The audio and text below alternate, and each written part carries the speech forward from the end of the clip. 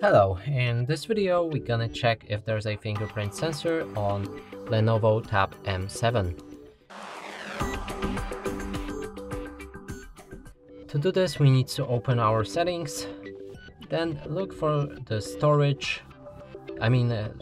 for security or biometrics tab. Here we have security, and inside there should be fingerprint, but there's actually not. Now the last thing we can do is click on the search and find it in the search menu, using just the search. So fingerprint sensor.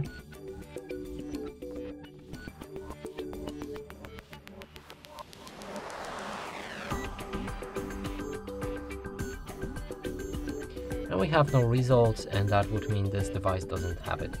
And that's it for this video. Hope you like it. Please consider subscribing to our channel, leave a like and a comment below.